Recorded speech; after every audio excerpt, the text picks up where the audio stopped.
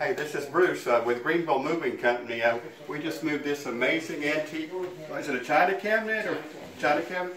And you said it was found in like an old deserted house. In an old deserted house, and almost all the glass was okay except maybe 2 shelves, right?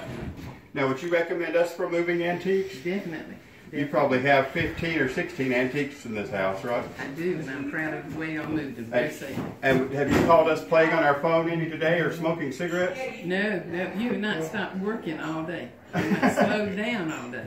Well, that's perfect. So you definitely recommend us. I definitely recommend you. Well, yes. Thank you.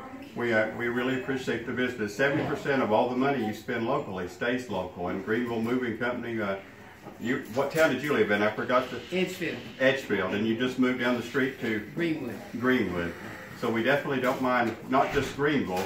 We go out of Greenville anywhere in the upstate, and we appreciate any work. And she definitely had some amazing antiques. And please tell all your friends and neighbors. I will. Thank you a lot. Definitely will.